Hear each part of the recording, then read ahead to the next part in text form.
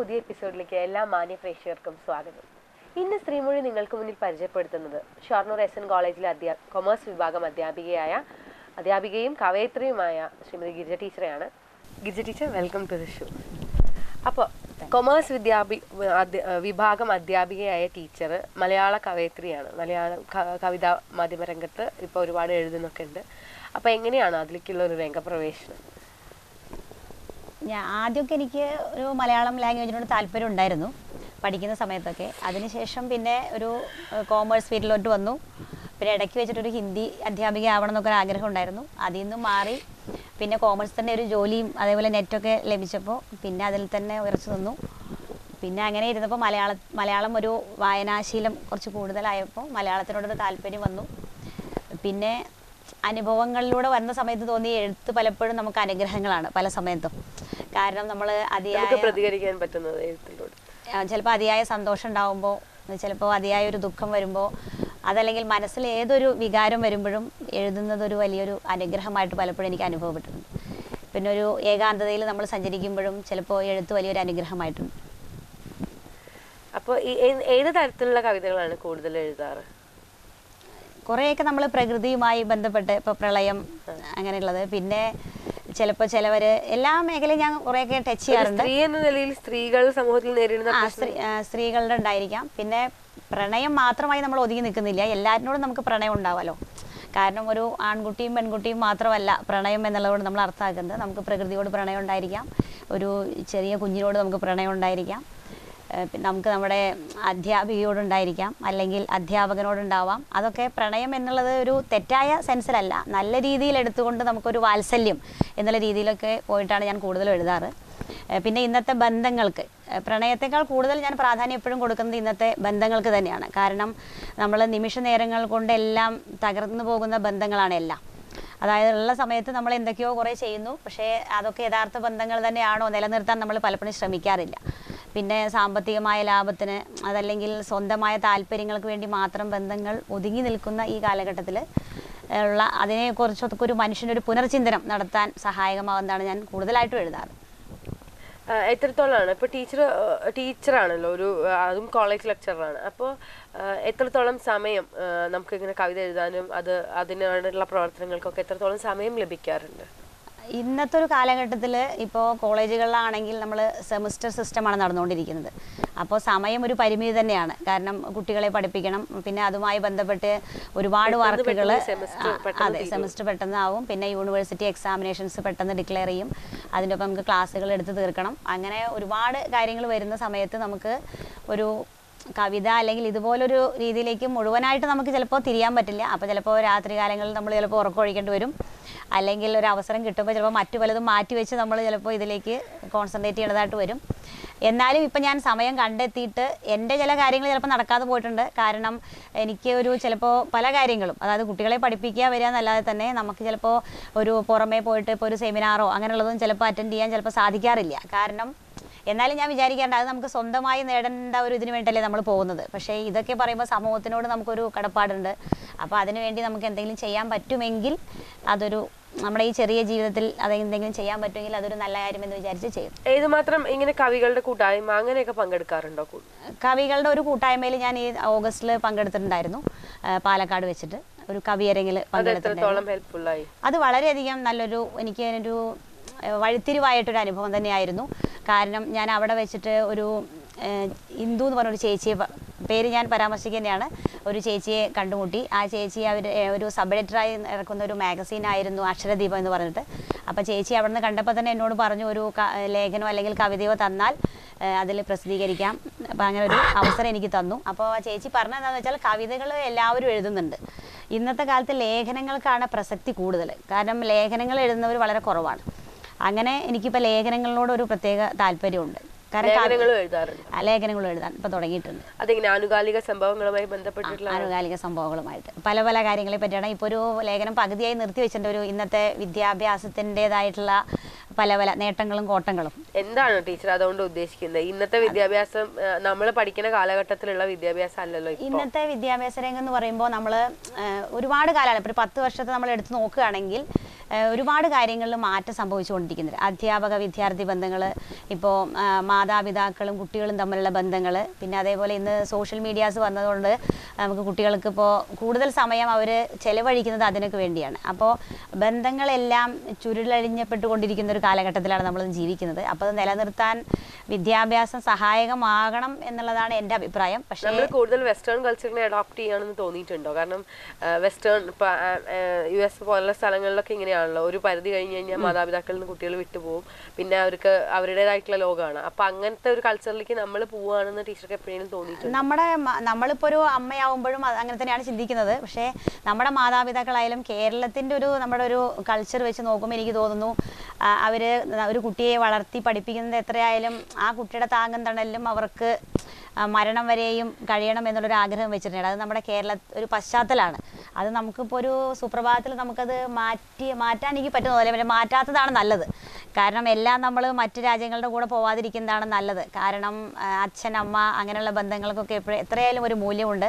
അത് നമ്മളൊരു hi bye പറഞ്ഞ് പിരിയേണ്ട ഒന്നല്ല ചില ബന്ധങ്ങൾ. അതുപോലെ തന്നെ ഞാൻ ചോദിക്കുന്നതല്ല, ഇപ്പോൾ ഒരു പണ്ട് നമ്മളൊക്കെ പഠിക്കുന്ന സമയത്ത് നമുക്കൊരു ടീച്ചറെ കാണുമ്പോൾ പേടിയായിരുന്നു. ഒരു സ്റ്റാഫ് റൂമിലേക്ക് കയറി ചെല്ലുമ്പോൾ നമുക്ക് പേടിയായിരുന്നു. സ്വാഭാവികമായിട്ട് നമ്മുടെ ഏജിലുള്ള എല്ലാവർക്കും അങ്ങനെ. ഇപ്പോഴത്തെ കുട്ടികളെ സംബന്ധിച്ചുള്ള അവർക്കൊരു ടീച്ചറെ കാണുമ്പോൾ പേടിയോ? അവർ രാവിലെ എനിക്ക് തോന്നുന്നു ടീച്ചേഴ്സിന് വാട്സാപ്പിൽ മെസ്സേജ് അയച്ച് അവരൊന്ന് വരുന്നുണ്ടോ അങ്ങനെയൊക്കെ ചോദിച്ചിട്ടുള്ള ആ ഒരു തരത്തിൽ അത് എത്രത്തോളം വിദ്യാഭ്യാസ രംഗത്ത് മാറ്റങ്ങൾ ഉണ്ടാക്കിയിട്ടുണ്ട്? അത് ഒരു പരിധി വരെ നല്ലതാണ്. കാരണം ആ ടീച്ചറും കുട്ടിയും അവസാന നിമിഷം വരെയും ടീച്ചറും കുട്ടി തന്നെ ആയിരിക്കണം. ആ ഉറപ്പ് രണ്ടുപേർക്കും ഉണ്ടെങ്കിൽ ആ ബന്ധം നിലനിർത്താമെന്നാണ് എൻ്റെ അഭിപ്രായം. കാരണം ഇടയ്ക്ക് വെച്ച് ഒന്നെങ്കിൽ ഇപ്പോൾ ഒരു ലേഡി ടീച്ചറാണ് എന്നുണ്ടെങ്കിൽ, ഇപ്പോൾ ഒരു ആൺകുട്ടിയാണെങ്കിൽ ഒരു അനുജനാവാം, ഒരു മകനാവാം, ആ ഒരു രീതിയിലേക്ക് അത് നിൽക്കണം. അല്ലാതെ ഒരു തെറ്റായ രീതിയിലേക്ക് സമൂഹത്തിന് നമുക്കൊരു തെറ്റായ മെസ്സേജ് കൊടുക്കുന്ന രീതിയിലേക്ക് ബന്ധങ്ങൾ പോകാൻ പാടില്ല. അപ്പോൾ ആ കുട്ടിയും തന്നെ നമ്മളെ ഒരു സഹോദരിയായോ അതല്ലെങ്കിൽ ഒരു അമ്മയായോ ഒക്കെയാണ് കാണേണ്ടത്, അല്ലെങ്കിൽ ടീച്ചറായിട്ട് കാണാം. അല്ലാത്ത രീതിയിലേക്ക് ചില ബന്ധങ്ങൾ പോകുന്നുണ്ട്. അതായത് സമൂഹത്തിൽ പല രീതിയിലും അങ്ങനെ നടക്കുന്നുണ്ട്. കാരണം സ്കൂളുകൾ നമ്മൾ വായിച്ചറിയുന്ന ഒരുപാട് സ്കൂളുകളിൽ അങ്ങനെ കുട്ടികൾ മോശമായ രീതിയിൽ ടീച്ചർമാർ തിരിച്ചും അങ്ങനെ പെരുമാറുന്നുണ്ട് എന്നൊക്കെ നമ്മൾ വായിച്ചറിയുന്നുണ്ട്. അതിനോട് ഞാൻ അനുകൂലിക്കുന്നില്ല. കാരണം ആർക്കും അനുകൂലിക്കാൻ പറ്റില്ല. അതാണ് ഞാൻ ചോദിച്ചത്. അധ്യാപക കുട്ടികളായിട്ടുള്ള ബന്ധം, നല്ല രീതിയിലുള്ള ബന്ധം എപ്പോഴും നല്ലതാണ്. കാരണം എന്താണെന്ന് വെച്ചാൽ ചിലപ്പോൾ പലരും ചിലപ്പോൾ നമ്മളെ ഒരു ദിവസം വന്നു ചിലപ്പോൾ അന്വേഷിക്കുന്നുണ്ടാവില്ല. പക്ഷേ നമ്മൾ പഠിപ്പിക്കുന്ന ഒരു സ്റ്റുഡൻറ്റ് നമ്മളോട് ചോദിക്കും, ഇന്നലെ ടീച്ചർ എവിടെ പോയി? അതൊരു വലിയ ആശ്വാസമാണ്. നേരെ തിരിച്ച് സംഭവിക്കാം. കാരണം ഇപ്പോൾ ക്ലാസ്സിൽ വരാത്ത ഒരു കുട്ടിയോട് ഇന്നലെ നീ എവിടെയായിരുന്നു എന്ന് നമ്മൾ പേരെടുത്ത് ചോദിക്കുന്നതോടുകൂടി അവൻ പിറ്റേന്ന് തൊട്ട് ക്ലാസ്സിൽ കയറും. അനുഭവങ്ങളാണ് അതൊക്കെ. കാരണം ഇന്നത്തെ കാലത്ത് നമുക്കൊരു കെയറിംഗ് ആണ് നഷ്ടപ്പെട്ടുകൊണ്ടിരിക്കുന്നത്. അപ്പോൾ ആ കെയറിംഗ് കിട്ടുന്നവിടേക്ക് കുട്ടികൾ എത്രയായാലും കുട്ടികളായാലും ആരായാലും ഒരു ചായ ഉണ്ടായിരിക്കും. പിന്നെ പൊളിറ്റിക്സ്, ഇന്നിപ്പോൾ ടീച്ചർ എയ്ഡഡ് സ്കൂൾ കോളേജിലാണെങ്കിലും ഈ പൊളിറ്റിക്സ് എത്രത്തോളം വിദ്യാഭ്യാസത്തെ സ്വാധീനിക്കുന്നുണ്ട് അല്ലെങ്കിൽ സ്വാധീനിച്ചിട്ടില്ല? നല്ല രീതിയിലുള്ള വിദ്യാർത്ഥി രാഷ്ട്രീയങ്ങൾ നല്ലതാണ്. പക്ഷേ നമ്മൾ പുറമേയുള്ളൊരു രാഷ്ട്രീയവുമായിട്ട് കൂട്ടിക്കടന്നല്ല വിദ്യാർത്ഥി രാഷ്ട്രീയം. പക്ഷേ ഒരു നല്ല രീതിയിലുള്ള വിദ്യാർത്ഥി രാഷ്ട്രീയം നല്ലൊരു കുട്ടികളിൽ നിന്നുണ്ടായാൽ സമൂഹത്തിനൊരു അനുഗ്രഹം തന്നെയാണ്. കാരണം നമുക്ക് ഒരു രാജ്യത്തിൻ്റെ ഒരു പരമോന്നത ഭരണാധികാരിയെ കൂടി അതിൽ നിന്ന് കിട്ടും. പക്ഷേ അല്ലാത്ത രീതിയിലുള്ള സ്വാർത്ഥ താല്പര്യങ്ങൾക്ക് വേണ്ടി മാത്രമാകുന്ന ചില രാഷ്ട്രീയ താല്പര്യങ്ങളോട് എനിക്ക് വിദ്യാഭ്യാസവുമായിട്ട് അതിനൊരു ബന്ധം വരുന്നില്ല. അല്ലെങ്കിൽ നമ്മുടെ വിദ്യാഭ്യാസ സമ്പ്രദായത്തെ മാറ്റാൻ പറ്റുന്നത് ആ രീതിയിലുള്ള രാഷ്ട്രീയ കാഴ്ചപ്പാടുകൾ എപ്പോഴും നല്ലതാണ്. എങ്ങനെയാണ് കോളേജിൽ കുട്ടികളെ ഏതെങ്കിലും ക്ലബ്ബുകളോ അങ്ങനെയൊക്കെ പ്രവർത്തിക്കുന്നുണ്ടോ? ഒരുവിധം എല്ലാ ക്ലബ്ബുകളും കോളേജിൽ. എങ്ങനെയാണ് കുട്ടികളുടെ ആക്ടിവിറ്റീസ് ഒക്കെ? കുട്ടികൾ എല്ലാ ക്ലബ്ബുകളും നല്ല ആക്റ്റീവായിട്ടുള്ള പാർട്ടിസിപ്പേഷൻ ഉണ്ട്. കുട്ടികൾ തന്നെ നിർമ്മിക്കുന്ന പല കാര്യം, അവിടെ ഒരുപാട് ക്ലബ്ബുകളുണ്ട്. എങ്ങനെയാണ് ഏറ്റവും കൂടുതൽ ആക്റ്റീവായിട്ടുള്ള ക്ലബ്ബ് ഏതാണ് കുട്ടികളുടെ?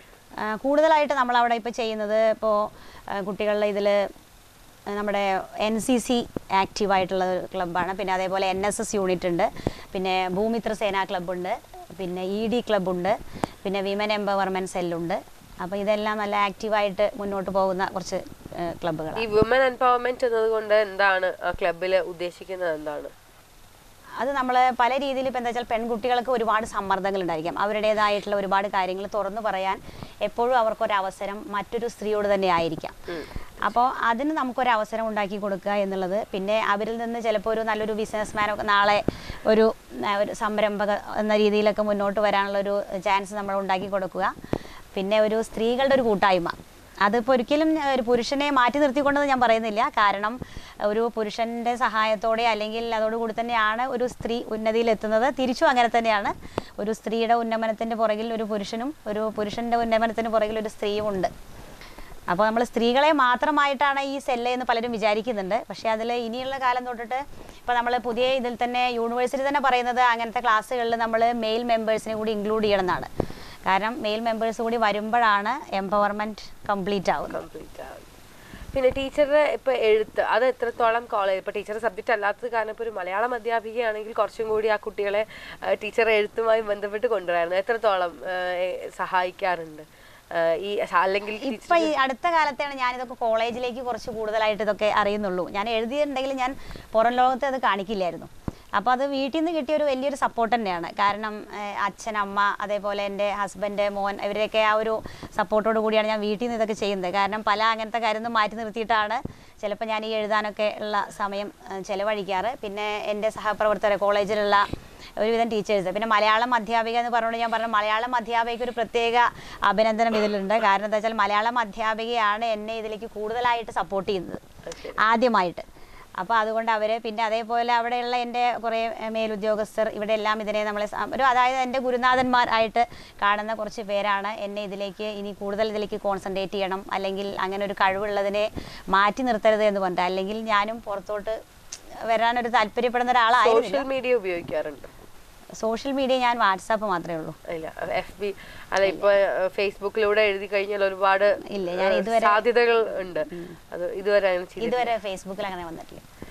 പിന്നെ ഇനി എന്താണ് പ്ലാന്? ബുക്ക് അങ്ങനെ വല്ല മനസ്സിലൊരാഗ്രഹം. പിന്നെ ഇതുവരെ എന്നെ എത്തിച്ചതിൽ എന്നെ ഏറ്റവും കൂടുതൽ സപ്പോർട്ട് ചെയ്യുന്നത് ഇപ്പം ഞാൻ പറഞ്ഞില്ലേ, ഇതേപോലെ ഫാമിലി, അതുപോലെ ഇപ്പം എൻ്റെ കൊളീഗ്സ്, പിന്നെ എൻ്റെ ടീച്ചേഴ്സ്, ഇവരും ഇതിനേക്കാൾ കൂടുതൽ എന്നെ സപ്പോർട്ട് ചെയ്യുന്ന ഒരു വിഭാഗമുണ്ട്. അപ്പം ഞാൻ ഈ ഒരു അവസരത്തിൽ അവരെ ഞാൻ മറന്നു പോകാൻ പാടില്ല. അത് എൻ്റെ സ്റ്റുഡൻസ് തന്നെയാണ്. കാരണം ഞാൻ എന്ത് എഴുതിയതും പുറം ലോകത്തെ ആദ്യമായി അറിയിക്കുന്നത് എൻ്റെ സ്റ്റുഡൻസ് തന്നെയാണ്. അവരിലൂടെയാണ് അവരാണ് എനിക്കൊരു റെക്കഗ്നീഷൻ ഇന്ന് തന്നിരിക്കുന്നത്. ഇപ്പോഴുള്ള സ്റ്റുഡൻസ് ആയാലും പഴഞ്ഞുപോയ സ്റ്റുഡൻസ് ആയാലും അവരെ എനിക്കൊരു വലിയൊരു അനുഗ്രഹം തന്നെയാണ്. അപ്പോൾ അവരെന്നെ സപ്പോർട്ട് ചെയ്യുന്നുണ്ട്. ഒരു ടീച്ചർ ഒരു ബുക്ക് ഇറക്കണം, അവരെല്ലാവിധ സഹായങ്ങളും ചെയ്യും എന്നൊക്കെ ഉള്ളത്. അപ്പോൾ എനിക്ക് എൻ്റെ ക്വാളിറ്റി ഞാൻ എത്രത്തോളം എന്നറിയില്ല. ഇപ്പം നമ്മൾ മനസ്സിൽ തോന്നുന്നത് എഴുതുന്നതേ ഉള്ളൂ. അപ്പോൾ അതിൽ ആധികാരികമായിട്ട് ഒന്നുകൂടിയും അതൊക്കെ ഒന്ന് ശരിയാക്കിയെടുത്ത് ഒരു ബുക്ക് ഇറങ്ങണം എന്നുണ്ട്. എനിക്ക് ബുക്ക് ഇറക്കിയിട്ട് എനിക്കൊരു സ്വന്തം പേര് നേടാൻ വേണ്ടിയല്ല, ലേഖനങ്ങളിലൂടെ എനിക്കൊരു സമൂഹത്തിലൊരു നല്ലൊരു എന്തെങ്കിലും ഒരു നല്ല മാറ്റം കൊണ്ടുവരണം. ആനുകാലിക പ്രസിദ്ധീകരണങ്ങൾ എഴുതാറുണ്ടോ? എഴുതാറുണ്ട്. ഇപ്പം എഴുതാൻ തുടങ്ങി. അത് ലേഖനങ്ങളാണോ കവിതകളാണോ? ഇന്നത്തെ എനിക്ക് തോന്നുന്നു ലേഖനങ്ങൾക്ക് നല്ല ഒരു ഡിമാൻഡുള്ളൊരു ഇതാണ്. കവിതകൾ വായിച്ചു കഴിഞ്ഞാൽ കുറച്ചുകൂടി കവിത വായിച്ച് മനസ്സിലാക്കി എടുക്കാനുള്ള ഒരു ബുദ്ധിമുട്ടും ലേഖനം കുറച്ചുകൂടി ഈസി ആയിരിക്കും. പിന്നെ കവിതകൾ എന്ന് വെച്ചിട്ടുണ്ടെങ്കിൽ നമ്മളിപ്പോൾ പറയില്ലേ, ഒരു ചെറിയൊരു തീം അതിലെന്തെങ്കിലും പറഞ്ഞങ്ങോട്ട് അവസാനിപ്പിക്കും. പിന്നെ യഥാർത്ഥ കവിതകളല്ല എല്ലാം. നമ്മൾ എന്തൊക്കെയോ പറയണു അത് കവിതകൾ എന്നുള്ളതാണ്. പക്ഷെ ലേഖനം നമുക്ക് ഒരു നല്ലൊരു അതൊരു ബിഗിനിങ്ങും എൻഡും ലേഖനത്തിന്റെ വളരെ ഇമ്പോർട്ടൻ്റ് ആണ്. അതിന്റെ 3 പാർട്സ് ആയിട്ട് നമ്മൾ ലേഖനത്തിനെ കട്ട് ചെയ്യുമ്പോൾ അതിൽ ആ 3 പാർട്സിലും ഭയങ്കര കാര്യങ്ങളാണ്. അതായത് ഒരു വായനക്കാരനെ നമ്മൾ അതിലേക്ക് ബാക്കി വായിക്കാൻ ലീഡ് ചെയ്യുന്നത് ഇൻട്രൊഡക്ഷനാണ്. അപ്പോൾ ആ ഒരു സെൻട്രൽ പാർട്ടിലാണ് മെൻ്റലി ഒരു ചേഞ്ച് നമുക്ക് വേണോ വേണ്ടേന്ന് തോന്നുന്നത് വായനക്കാരന്. അവസാന കൺക്ലൂഷനിൽ എത്തുമ്പോഴത്തേക്ക് എനിക്കൊരു മാറ്റം വേണം, പോസിറ്റീവ് ആവണം എന്ന രീതിയിലേക്ക് അവനെ കൊണ്ടുവരാൻ നമുക്ക് പറ്റണം. അത് ഏതൊരു വായനക്കാരനും അങ്ങനെ സംഭവിക്കുന്നതായിരിക്കണം ലേഖനങ്ങൾ എന്നാണ് എൻ്റെ ഒരു അഭിപ്രായം. പിന്നെ അതുപോലെ തന്നെ ഇപ്പോൾ സമൂഹത്തിൽ ഒരുപാട് സ്ത്രീകൾക്കെതിരെ ഒരുപാട് നടക്കുന്നുണ്ട്. അതിനെ പറ്റിയൊക്കെ എഴുതാൻ ശ്രമിക്കാറുണ്ടോ, അല്ലെങ്കിൽ അതിനെപ്പറ്റി പ്രതികരിക്കാറുണ്ടോ? എങ്ങനെയാണ്? അതിനെ പറ്റിയിട്ട് എനിക്ക് എഴുതണം എന്നൊരു ആഗ്രഹം മനസ്സിലുണ്ട്. കാരണം സ്ത്രീകൾക്കെതിരെ ഒരു അതിക്രമങ്ങൾ കൂടുതലായിട്ട് വരുന്നുണ്ട്. പിന്നെ എനിക്ക് തോന്നുന്നു ചില രീതിയിലുള്ള സ്ത്രീകൾക്കെതിരെ അതിക്രമങ്ങൾ എന്ന് പറയുമ്പോൾ സ്ത്രീകൾക്കെതിരെ സ്ത്രീകളും ഉണ്ടുണ്ട്. അപ്പോൾ അതിൻ്റെ ഒരു എന്താണെന്ന് വെച്ചാൽ നമ്മളിപ്പോൾ ഒരു എന്തായാലും ഒരു പ്രോഗ്രാം ആയാലും അതല്ലെങ്കിൽ ഇപ്പോൾ നമ്മളൊരു നാടകം അല്ലെങ്കിൽ ഒരു സീരിയൽ, സിനിമ എന്തായാലും അതിലെല്ലാം ആളുകൾ ഇന്ന് കാണുമ്പോൾ എനിക്ക് തോന്നുന്നു പോസിറ്റീവ്സിനേക്കാൾ കൂടുതൽ ഒരു നെഗറ്റീവ് എലമെൻറ്റുകളാണ് നമ്മുടെ മൈൻഡിലേക്ക് കയറുന്നത്. അത് തീർച്ചയായിട്ടും എപ്പോഴും അങ്ങനെയാണ്. അപ്പോൾ ആ നെഗറ്റീവ്സം നമ്മളെ പലപ്പോഴും അത് ചെയ്യാൻ പ്രേരിപ്പിക്കുന്നുണ്ട്. അപ്പോൾ പഴയ ഇതിൽ പറയുമ്പോൾ നമ്മൾ ഇപ്പോൾ ഒരു സ്ത്രീ ഒരു കുറ്റം ചെയ്തു എന്ന് പറയുമ്പോൾ നമ്മളിങ്ങനെ അത്ഭുതം, അയ്യോ സ്ത്രീയോ, പുരുഷനേക്കാൾ നമ്മൾ അത്ഭുതമായി നോക്കുന്നത് ആ സ്ത്രീ ആ കുറ്റം ചെയ്തു എന്നുള്ളതാണ്. അപ്പോൾ എനിക്ക് തോന്നുന്നു പലപ്പോഴും ചിലപ്പോൾ ഒരു ഒറ്റപ്പെടൽ അനുഭവിക്കുന്നുണ്ടാവാം പല സ്ത്രീകളും. അപ്പോൾ അതുകൊണ്ട് അങ്ങനെ ആ ഒറ്റപ്പെടലിൽ വീട്ടിൽ നിന്നോ അല്ലെങ്കിൽ സമൂഹത്തിൽ നിന്നോ നമ്മളൊന്ന് അകറ്റി നിർത്തപ്പെടുമ്പോൾ നമ്മളൊരു സൽക്കാലം ഒരു ആശ്വാസത്തിന് വേണ്ടിയിട്ട് നമ്മൾ അഭയം പ്രാപിക്കുന്നുണ്ടാവാം പലതിനും. അപ്പോൾ അത് ചെന്ന് പെടുന്നത് ഒരു പക്ഷേ ഒരു നെഗറ്റീവിലായിരിക്കാം. അപ്പോൾ തൽക്കാലം അവർക്കൊരു ആശ്വാസമായി. പക്ഷേ അവരുടെ ഉള്ളിലത്തെ ആ ഒരു പ്രത്യേക സ്വഭാവം എല്ലാവർക്കും ഉണ്ടാവുമല്ലോ. നമ്മുടെ എല്ലാവരുടെയും അകത്തൊരു രാക്ഷസനും രാക്ഷസിയും ഉറങ്ങിക്കിടക്കുന്നുണ്ടാവാം. അപ്പോൾ അത് ഉണർത്തെഴുന്നേറ്റിട്ട് അത് നെഗറ്റീവായി സമൂഹത്തിനെ എഫക്റ്റ് ചെയ്യുന്നുണ്ടെന്ന് എനിക്ക് തോന്നിയിട്ടുണ്ട്. കാരണം ഇന്നത്തെ ആനുകാലികമായ പല സംഭവങ്ങളും ചൂണ്ടിക്കാണിക്കുന്നത് അത് തന്നെയാണ്. കാരണം മാനസിക സമ്മർദ്ദങ്ങൾ ഉണ്ടായിരിക്കാം, അതേപോലെ ചിലപ്പോൾ ഫാമിലി ലൈഫ് ചിലപ്പോൾ ഒരു ഡിസപ്പോയിൻറ്റഡ് ആയിരിക്കാം, അങ്ങനെ പല കാരണങ്ങളും ഉണ്ടായിരിക്കാം. പിന്നെ ഒരു കെയറിങ് ആണ് എനിക്ക് തോന്നുന്നത്. ഇതിൻ്റെ എല്ലാം കൂടി ചേർത്ത് പറയുന്നതിന് ഒരു കെയറിങ് ലഭിക്കാത്ത ഒരുപാട് പേര് അകന്ന് നിൽക്കുന്നുണ്ട്. അപ്പോൾ നമുക്ക് അവരെ ഒന്ന് ചേർത്ത് പിടിക്കാൻ പറ്റിയാൽ സമൂഹത്തിൽ നല്ലൊരു മാറ്റം കൊണ്ടുവരാൻ പറ്റും. അപ്പോൾ ടീച്ചർ ഈ ബുക്കിനെ പറ്റി പറഞ്ഞു. അപ്പോൾ ഈ ബുക്ക് ഏത് തരം ലേഖനങ്ങളാണോ അതോ കവിതകളാണോ, കഥകൾ എഴുതാറുണ്ടോ? കഥകൾ ഞാൻ അതിനിപ്പോൾ ആ ഒരു യോഗ്യ ആയിട്ടില്ല എന്ന് എനിക്ക് തോന്നിയിട്ടുണ്ട്. കാരണം കഥ എഴുതുകയാണെങ്കിൽ സ്വന്തം ഒരു ആത്മകഥയ്ക്കാണ് ഒരു ഏറ്റവും കൂടുതൽ അതിനായിരിക്കും ഒരു താല്പര്യം തോന്നുന്നത്. പക്ഷെ അതിന് ഞാൻ അത്ര ആയിട്ടില്ല. കാരണം നമ്മൾ ഇനി ജീവിക്കാൻ നമുക്ക് പറ്റുമോ അറിയില്ല. അതൊക്കെ ഒരു ഫ്യൂച്ചറിനെ പറ്റി നമ്മൾ പ്രെഡിക്റ്റ് ചെയ്യാൻ പറ്റില്ലല്ലോ. അപ്പോൾ അങ്ങനെ ഒരു ഉണ്ടെങ്കിൽ നമ്മൾ ഈ എഴുതി വെച്ചതെല്ലാം ചേർത്ത്, കാരണം ഞാൻ ഓരോ ദിവസവും എൻ്റെ ഡയറി എഴുതി വയ്ക്കാറുണ്ട്, ഡെയിലി എഴുതും. അപ്പോൾ ആ ഡയറികളെല്ലാം ചേർത്ത് എനിക്ക് അത് വളരെ ചെറുപ്പത്തിൽ തൊട്ടുള്ള ഒരു കാലമാണ്. കാരണം എൻ്റെ അച്ഛൻ ഡയറി എഴുതും. അപ്പോൾ അത് അച്ഛൻ്റെ നിന്ന് കിട്ടിയിട്ടുള്ളൊരു ഇതാണ്. അപ്പോൾ ഡയറി ഞാൻ മിക്കവാറും എഴുതും. ഇനി ഒരു ദിവസം സ്കിപ്പായാലും അത് പിറ്റേന്ന് അന്ന് എഴുതുന്നതാണ്. പക്ഷെ അത് ഇന്ന് എഴുതിയ ഒരു ഡയറി ഒരു 10 വർഷം കഴിഞ്ഞ് വായിക്കുമ്പോൾ നമുക്കൊരു വലിയ അനുഭവമാണ്. അപ്പോൾ ആ ഡയറികളെല്ലാം ഞാൻ എടുത്തു വെച്ചിട്ടുണ്ട്. അപ്പോൾ അതിൽ നിന്നുള്ള പ്രധാനം എല്ലാം ആയിട്ട് നമ്മളൊന്ന് അത് ഇനി അറിയില്ല, നമുക്ക് ആരോഗ്യവും ആയുസ്സും ഈശ്വരൻ തരുകയാണെങ്കിൽ ഒരുപാട് വർഷം കഴിഞ്ഞിട്ട് അങ്ങനെ ഒരു ആഗ്രഹം ഉള്ളിലുണ്ട്. അല്ലാത്ത കഥകളിലോട് ഞാൻ പോകുന്നത് എനിക്ക് ലേഖനങ്ങളാണ് കൂടുതൽ താല്പര്യം. അതുപോലെ തന്നെ ഫാമിലിയുടെ കാര്യം പറഞ്ഞു. എങ്ങനെയാണ്, എവിടെയാണ് വീട്? ഞാൻ വാണിയംകുളത്തിനടുത്ത് പത്തംകുളം എന്ന സ്ഥലത്താണ്. വീട്ടിൽ അച്ഛൻ, അമ്മ, ഞാനൊരു മോളാണ്. പിന്നെ എൻ്റെ ഹസ്ബൻഡ് ഇപ്പോൾ പട്ടാളത്തിലായിരുന്നു, 20 വർഷം സർവീസ് ചെയ്ത് ഇപ്പോൾ ഇറങ്ങി. ഇപ്പോൾ ഇവിടെ ഷൊർണൂർ KSF-ൽ താൽക്കാലികമായി പോകുന്നുണ്ട്. പിന്നെ ഒരു മോൻ പത്തംകുളം സ്കൂളിൽ തന്നെ 3ാം ക്ലാസ്സിൽ പഠിക്കുന്നു. ഫാമിലി സപ്പോർട്ട് ഉണ്ടെന്ന് ടീച്ചർ തന്നെ പറഞ്ഞു. ധാരാളം നല്ല സപ്പോർട്ട് ഉണ്ടായിരുന്നു. അതുകൊണ്ട് ടീച്ചറുടെ എനിക്ക് തോന്നുന്നു ഭാവിയിൽ ഈ ബുക്ക് ഇറക്കുക എന്നുള്ളതാണ് വലിയൊരു ഇതായിട്ട് നിൽക്കണം. ബുക്ക് ഇറക്കാൻ സാധിക്കട്ടെ. ടീച്ചറുടെ എഴുത്തുകൾ ലോകത്തിൽ എല്ലായിടത്തും എല്ലാ ഭാഗങ്ങളിലും ചെല്ലട്ടെ. ടീച്ചർ ഉദ്ദേശിച്ച കാര്യങ്ങളൊക്കെ അതിലൂടെ നേടാൻ സാധിക്കട്ടെ. അതുപോലെ അധ്യാപനവും കുട്ടികളെ നന്നായിട്ട് പഠിപ്പിക്കാനും സാധിക്കട്ടെ എന്ന് ആശംസിക്കുന്നു. ഇത്ര നേരം ഇവിടെ വന്ന STVയുടെ പ്രേക്ഷകർക്ക് വേണ്ടി സംസാരിച്ചതിന് ഒരുപാട് നന്ദി. തിരിച്ചു നന്ദി. ഈ ഒരു അവസരത്തിൽ എന്താണെന്ന് വെച്ചാൽ ഒരുപാട് പേരോട് ഈ അവസരത്തിൽ നന്ദി പറയാറുണ്ട്, പറഞ്ഞാൽ തീരാത്തതാണ്.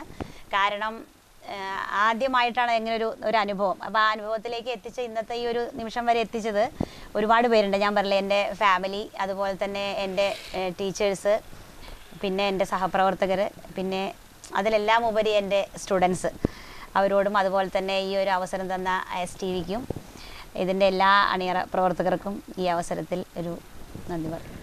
പുതിയൊരു എപ്പിസോഡുമായി ശ്രീമൊഴി വീണ്ടും വരുന്നതാണ്. നന്ദി, നമസ്കാരം.